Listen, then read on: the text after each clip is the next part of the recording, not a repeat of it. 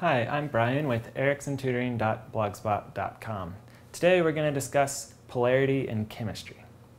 So polarity is a principle that applies to bonding, and in particular it describes the unequal sharing of electrons in a covalent bond.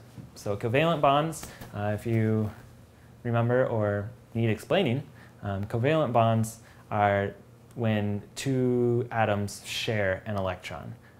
And the term electronegativity is used to describe sort of the pull or amount of attraction that an atom has for electrons.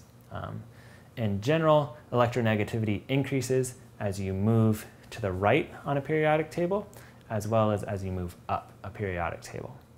So polarity occurs when you have a difference in those electronegativities of less than 1.7.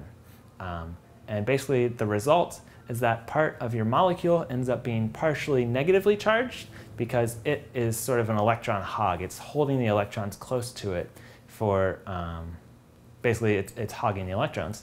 And the other part of your molecule is going to be partially positively charged because it's not quite getting as much of the electrons as might otherwise get if it weren't bonding. So let's use water as an example. Water is made up of oxygen and two hydrogens.